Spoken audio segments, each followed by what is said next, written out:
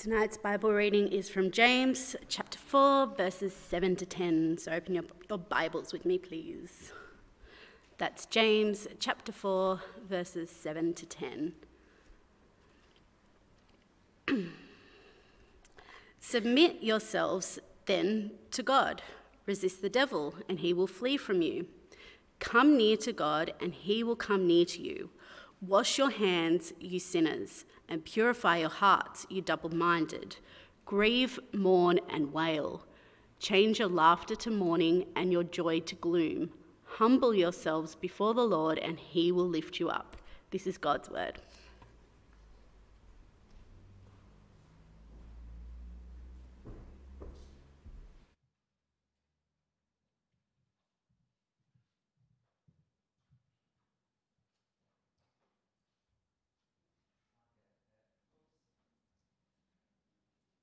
It's like a scattering. Everyone's scattered all over at the moment. We used to have a petition that ran down and cut off that back section, so all of you back people would normally be further forward. But never mind, we'll accommodate you.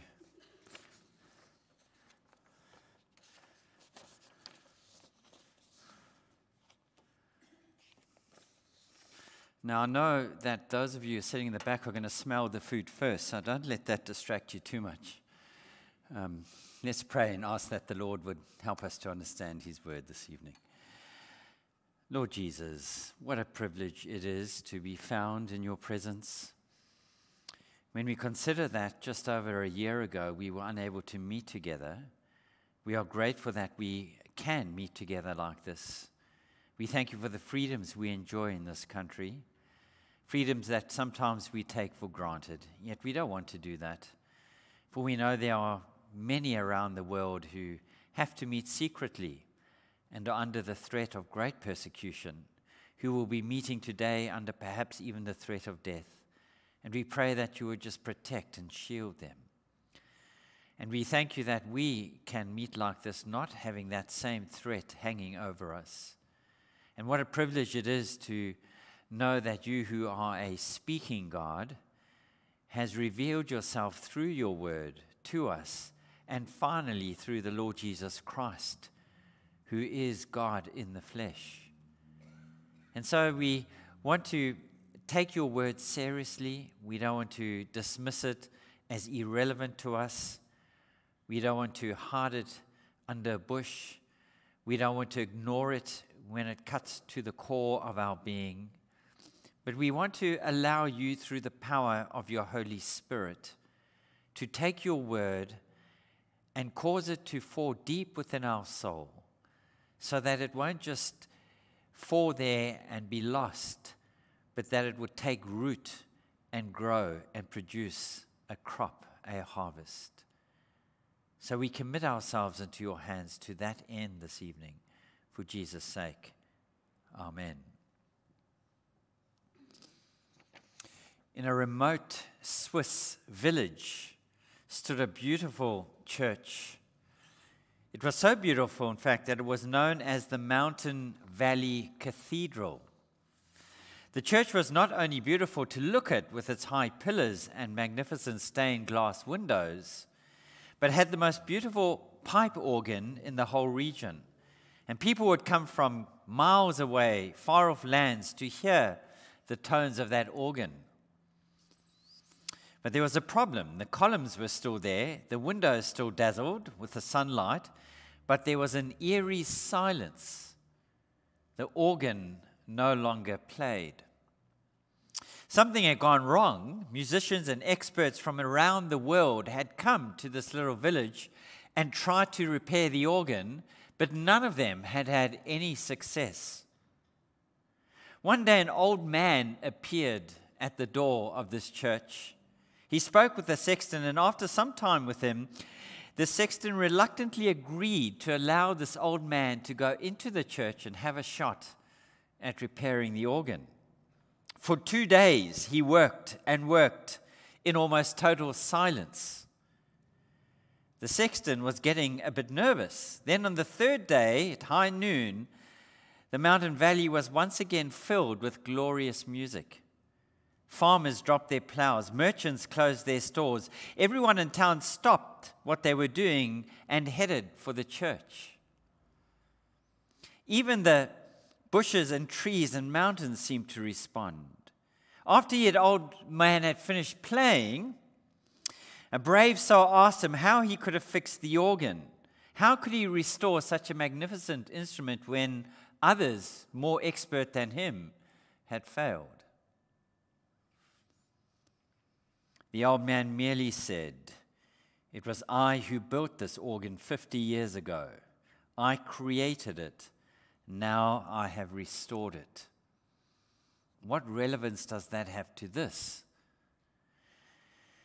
When God brings you into relationship with himself, he takes an old broken organ and he makes it brand new. And finally, the Creator begins to play the tune that you were created to play. As God takes you and fixes you and creates in you a new person, he is able through you to work in such a way that his will and his good pleasure works out in the way in which you live, so that finally you start to begin to function the way God created you to function. The problem that all of us suffer from universally is that we are broken. Sin breaks us. It deforms us. It ruins us.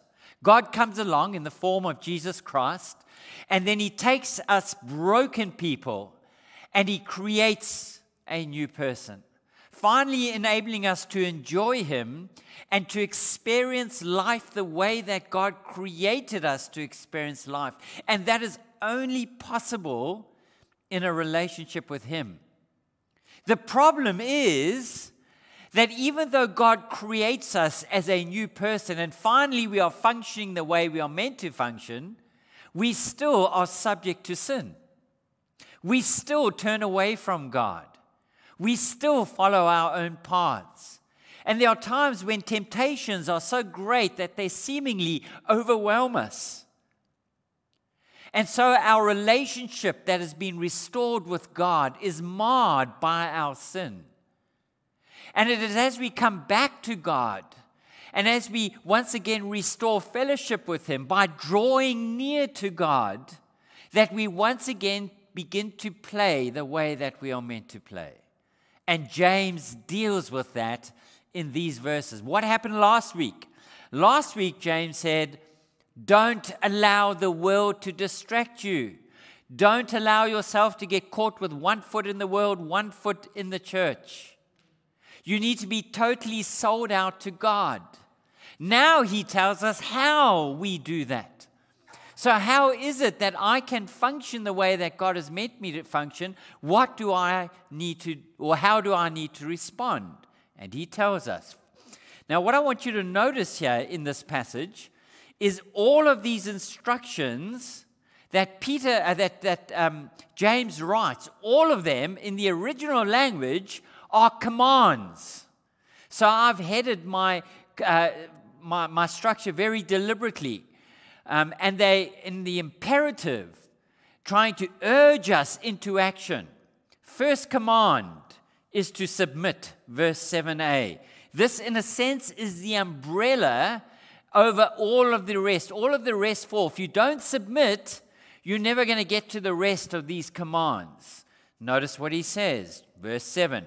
Submit yourselves then to God. Now, submit means to bring yourself, literally in the original, bring yourself under the control of someone else. So you surrender yourself, you hand over the reins of your life, you bring yourself under the umbrella of the person to whom you're handing over your life, so that they have supremacy in all that you do. Your thoughts are subject to them. Your words are subject to them. Your actions are subject to them. Everything you do is derived from them, is directed by them, and in this case, by God. It is handing over every area of our lives to Him. It is allowing God to come and dwell in us so that there is no avenue of our lives that is closed off to God. God has absolute sway over absolutely everything in our lives. That's what it means to submit. Sometimes we resist submission. Sometimes we say to the Lord, I'm prepared to give you certain parts of my life, but other parts of my life I'm going to hang on to. And God says, no, you've come to me. And in coming to me, my requirement is that you surrender everything. You relinquish it. You let it go. It means allowing God's priorities to take precedence. It means ensuring that God's will is done in your life. It means bringing every thought captive to God and allowing the Holy Spirit to fill your mind with the Word of God so that everything you do is for Him and Him alone. Let me try and illustrate this. Our dog that has now gone to doggy heaven, when he used to go for a walk, and the boys will verify this, he would, as soon as you took him out the gate, he would get very excited. And as soon as you took him beyond the gate on the lead, he would pull like crazy. And it was hard hanging on to him because all he wanted to do was go, go, go. And in order to bring him under control, there's certain techniques that you need to learn in leading a dog outside. But as long as he was pulling and I was pulling, there was resistance to submitting to my will. Eventually, he would finally relent and start walking a little bit normally like he should have walked. But as long as he fought against me, as long as he tried to do his own thing, he and I were at odds. Now, let me ask you, are you and God at odds over something in your life? Is it your marriage relationship that has not been submitted to God? Is it your dating life? Is it the desires that you have that may well be good desires? Is it saying to the Lord, Lord, I so long to one day get married, and here I am still single. Have you submitted that area of your life to God? When you go to the movies and watch what you're seeing on screen, is that submitted to God? The places you go, is that submitted to God? The language you use outside of the church, is that submitted to God? The music you listen to, the kind of lyrics that are filling your head, is that submitted to God? The way you dress outside of church, is that submitted to God? The way you speak when you're under pressure, is that submitted to God? Or are you and God fighting over something? Are your finances submitted to God? Have you brought that to Him and said, Lord, I don't have a lot, but it's yours? Is that submitted to God? See, if you're going to enjoy a closer relationship with God, then sometimes we need to do this daily. We will bring our lives into submission to God. Secondly, the command to resist. Look at verse 7b. To resist. Resist the devil, and he will flee from you. Now, it's important, it's imperative that when temptation comes, that you and I don't just succumb, we don't just allow ourselves to be bowled over by the strength of the temptation or the nature of the temptation. Now, the reality is that for every single person sitting here, we are not going to be tempted by the same things. All of us have different strengths and different weaknesses. So that means that the devil is going to come to you uniquely so, knowing what your weaknesses are, and he's going to try and lead you astray in those areas where you don't feel strong in. And when that happens, we are meant to stand and resist. How do you and I resist? Is the question we need to ask. And the answer comes in Ephesians chapter 6, verses 10 to 18. How often, can I ask you, do you actually put these verses into practice? Finally, be strong in the Lord, in His mighty power. Why does He begin there? Because He wants you to understand that you have the mighty power of God to equip you. It's not your own strength that you have to rely upon, but it's God's supernatural power by the Spirit. Put on the full armor of God. Why? So that you can take your stand against the devil's schemes. For our struggle is not against flesh and blood, but against the rulers, against the authorities, against the powers of this dark world, and against the spiritual forces of evil in the heavenly realm. There they are, unseen to us in the heavenly realm, seeking to get you to yield to temptation. Therefore, put on the full armor of God, so that when the day of evil comes, you may be able to stand your ground. Hear the language. And after you've done everything to stand, do you think he's trying to make a point here? Stand firm then. How? With the belt of truth buckled round your waist. In other words, it is the truth of God's word that must be so buried in your heart that directs your every action. Don't let the false lies and the deceptive lies of the devil fool you into thinking that the temptation he has come to you with is going to bring you some kind of lasting pleasure. With the breastplate of righteousness in place. In other words, you have been given the righteousness of Christ. Allow that righteousness to direct the way in which you live. And with your feet fitted with the readiness that comes from the gospel of peace. You have the gospel. Let the gospel be the thing that you become most enamored with, most concerned with. Let you be driven by the gospel of peace. In addition to all of this, take up the shield of faith. Faith is the way by which we access the power of God. It is through faith in God that we experience God's power to enable us to resist. No faith, no power. And then he says, which you can extinguish all the flaming arrows of the evil one. Take the helmet of salvation that you are saved. In other words, you don't operate according to the principles of the world because you have been saved, you have been cleansed, you have been made different, you are new, you have the Spirit in you. You are a saved person, not a secular person who is subject to the devil and has no choice but to jump to the strings that he pulls. You're not like that. You're saved. And the sword of the Spirit, which is the Word of God. Allow the Word of God to be in your mouth, directed in all that you do.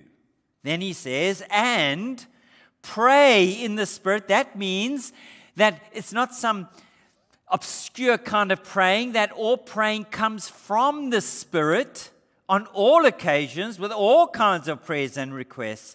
With this in mind, be alert and always keep on praying for all the saints. So God has equipped you to resist.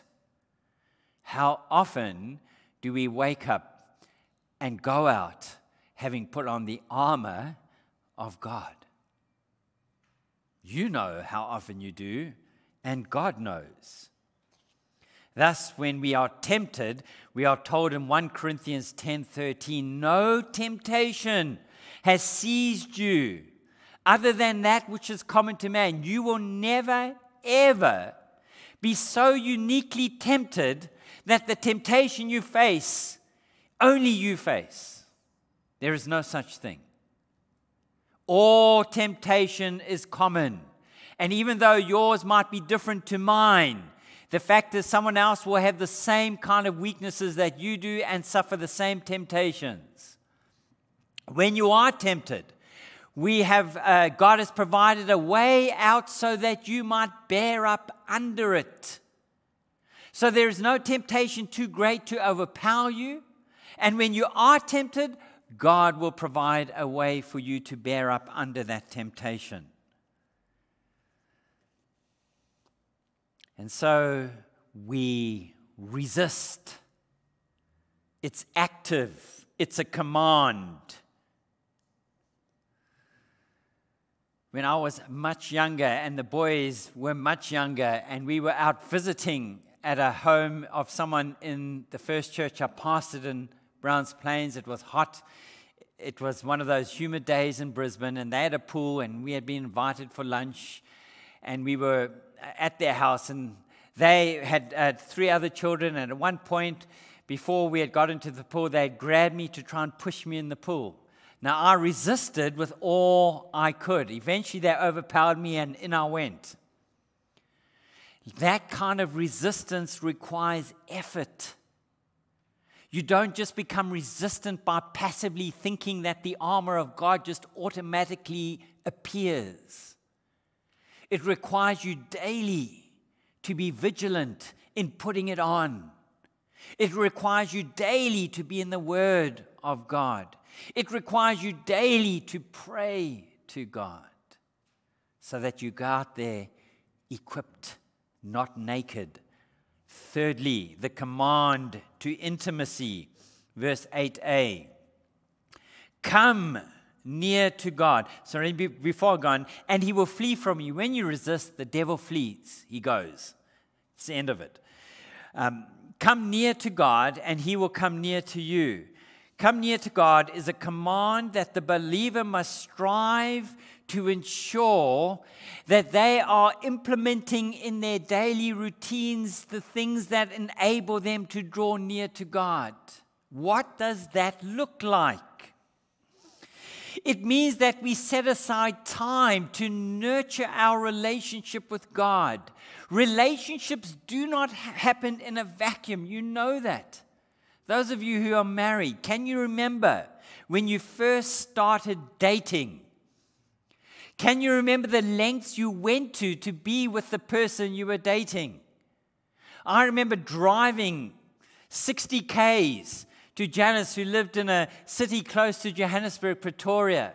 And it was as if the journey was nothing because I wanted to be with her. So you make the effort. You get in the car and you drive. Every weekend, I was out towards Pretoria and back. Because you want to spend time with the person. You want to spend time with the person because you want to get to know the person. Right? Now, you cannot get to know God intimately unless you are spending time in His presence. And in order for you to spend time in His presence, you need to set aside, it doesn't matter whether it's morning, afternoon, or evening, you need to set aside time to spend reading the Word, meditating upon it. For that is God's primary means by which we get to know Him. And praying. And I know praying is difficult. I met with someone in the church this past week, and they said to me, I struggle in prayer. And I said, at least you're struggling. Because prayer is struggling. It doesn't come naturally and easily. And so we keep making the effort. And it's through that intimacy as we make the effort that we draw nearer to God. And what does God say? He will draw nearer to you. And He will reveal more and more and more of Himself to you. And there is no better place to be in the Christian life than walking closely and intimately with God. You are created, you are made to be in relationship with Him. You are created to be intimate with Him. And you will discover your full potential and the maximum amount of contentment in this life the closer you draw to God. Fourthly, the command to repent, verses 8b to 9. Now, hear what he says here. Wash your hands, you sinners, and purify your hearts, you double-minded. Grieve, mourn, and wail. Change your laughter to mourning, and your joy to gloom. Now, you can't read that without realizing that one of the parts of our Christian life that should be ongoing in all of us is the need to constantly be looking inwardly and repenting of our sin. The reality is we are still in a broken world. We are not the other side of eternity. And as long as we live this side of eternity, we are going to continue to struggle with sin. There is just no way of getting around that. And we will never reach the fullness of perfection in this world. That is reserved for the world to come, where no longer we will battle with sin, where no longer we will struggle having to resist. It will all be gone. But until then, we are going to fail, and we are going to fall down, and we are going to sin. But the good news is that when we do fail God, we can run to Him, and there we can lay our sins at the foot of the cross. And what James is trying to emphasize here, and you can't miss this with the various words he uses, grieve, mourn, wail, that there is a sober understanding and realization and comprehension of our sin deep within the soul. In other words, James is saying, don't just treat sin superficially. Don't treat sin lightly. Every sin you commit, no matter how small it may be, was a sin that put Jesus Christ on the cross. And He had to die and pay the price for it. Therefore, don't treat sin as though it's not serious. Rather, grieve inwardly. Allow the Holy Spirit to descend into the depths of your soul to reveal those sins that are grieving to God, and allow your soul to grieve over sin. When last did you grieve over sin? And that grieving, then, he says, turns into mourning and wailing. In other words, as the soul is distraught over sin, so that expression then comes outwardly. And that's not necessarily literally meaning that the tears must flow, but there may well be times when you do end up in tears, because you realize the gravity of your sin. And some people are more emotional than others, so for some it might come a little bit more naturally, for others it may not. But at least there ought to be a sense of the weight that we feel concerning our sin. And we repent. We turn away. We move in the other direction. We agree with God. We confess. We say, Lord, you're right, and I'm wrong. We don't excuse it. We don't pretend that it's insignificant. We don't try and justify it. You can justify any sin. But we turn away from it. And we run to Christ. And there we find open arms, waiting to embrace, waiting to welcome us, waiting to restore fellowship, waiting to experience that intimacy again. And the burden is lifted. And we once again on fellowship with God.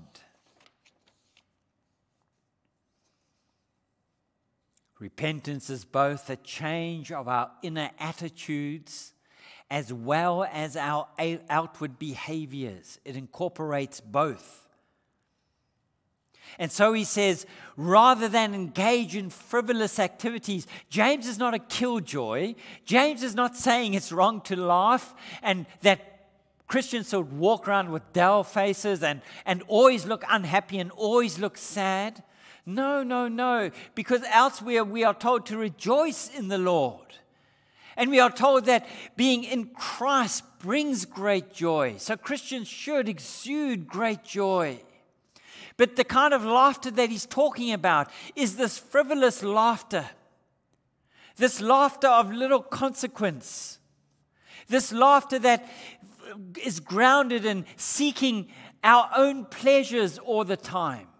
An attitude that says, I want it all and I want it now. Hedonism is the fundamental thing which he is arguing about. Eat, drink, and be merry, for tomorrow we die, is the attitude that James is railing against. Life is more serious than that. Because we need to understand, as James does, the weight of the judgment of God against those who turn away from him and never repent. They may laugh now. They may joke. They may even mock God. But one day they will answer to him. And so James understands that. And he says, don't allow yourself to get caught up into that kind of frivolousness. But take care of your spiritual life. Remember the parable Jesus tells in Luke chapter 12. I won't read it, verses 13 to 21. The parable of the rich fool. The man who thought he had everything, who had all these barns and had wealth and had it all, and said, I'm going to store it in my barns. And the parable, Jesus says, you fool, for tonight I'm going to demand your life.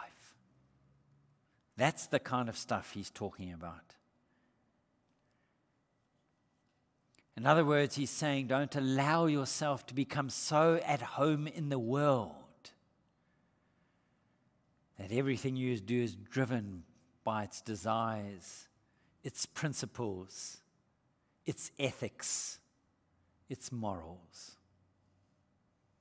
Rather, when you have turned away, or when you've realized your sin, turn away from it, repent. And then finally, there is the command to humility, verse 10. Humble yourselves before the Lord. He will lift you up. Now, I've spoken about humility many times over. It's one of those difficult things to really grasp. But what I want you to see here is you are commanded to be humble.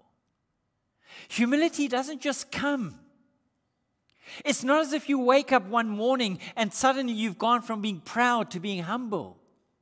Humble is a lifelong engagement of walking in a way that recognizes who you are in relation to who God is, so that all your attitudes, behaviors, and thoughts are brought into submission to Him.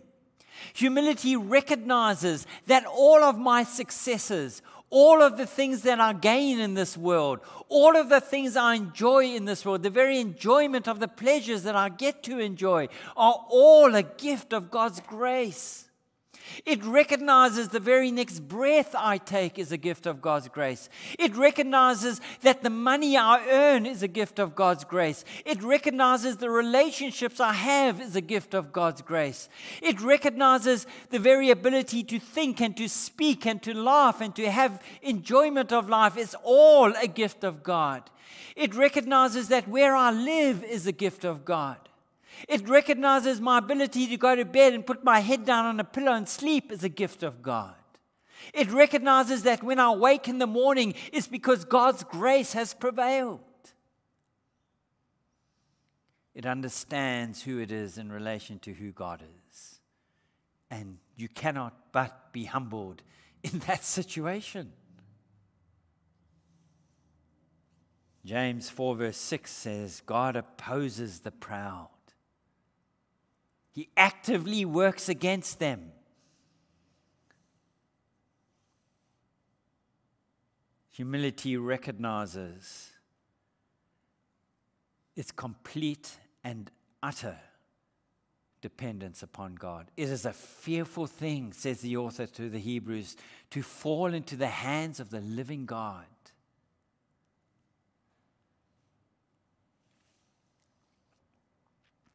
Then, when we humble ourselves, then it is God who lifts us up. It is God who exalts us. And then when you are exalted, you will be truly exalted because it's God who does it, Rather than you trying to exalt yourself, rather than you trying to get credit for yourself, rather than you trying to attempt to get people to recognize you and give you the credit that you think is due. This way, God does it, and everyone knows it.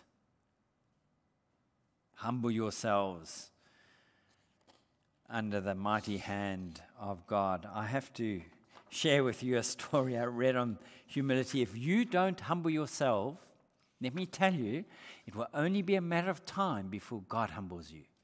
And if God does it, it'll be far more worse than you doing it yourself. This is a story of a pastor, true story, who was asked to speak at a certain charitable organization. After the meeting, the program chairman handed the pastor a check. I hate getting these. Whenever you speak somewhere, you get given money. And I always say to people, I'm happy to speak. I don't need money to speak somewhere. And he said, I couldn't take this. The chairman said, I appreciate the honor. The pastor said, I appreciate the honor of being asked to speak. You better have this better use for this money than what I have. You apply to one of those uses, he said. The program chairman asked, well, do you mind if we put it in our special fund? The pastor replied, of course not. What's the special fund for? The chairman answered, it's so we can get a better speaker next year. God is able to humble the proudest person and bring them low. So rather than wait for God to do it, we bring ourselves in humility before God, and we humble ourselves in His presence daily. And whatever we get in this life, and whatever recognition we receive, and whatever praise people might give to us, we are quick to point them back to the Lord Jesus Christ and say, to Him be the glory. For whoever or whatever I am and whatever I'm able to do is all a gift from Him. Humility. Christians should be defined by their humility. Is that you this evening? Are you humble before God? Don't be like Nebuchadnezzar, who, when in the face of being told what would happen, ignored what was told to him and stood outside and looked at his great kingdom and looked towards the heavens and said, aren't I great? Look at this kingdom I have established. And God struck him low. 7 years. He roamed around in his gardens like a wild animal until finally he lifted his eyes towards heaven and he says, now I acknowledge the Most High. And God restored him. Humble yourself under the mighty hand of God, that He might lift you up. Amen. Father, we thank You for Your word this evening. It really does cut to the core, but You have given us the Holy Spirit who enables us to do all these things. And so we are not left to our own ends, but we are subject to You, empowered by You. And so we pray that You would help us to walk in these ways, that we might draw nearer to You, that we might experience You in greater intimacy and come to experience the fullness of life that You have brought and called us to experience. Having made us into new creations, we pray that You would help us realize the full potential of all that we are in the Lord Jesus Christ, so that You and You alone might be exalted in our lives. For Jesus' sake. Amen. Now I have to apologize up front because I've chosen a bit of an obscure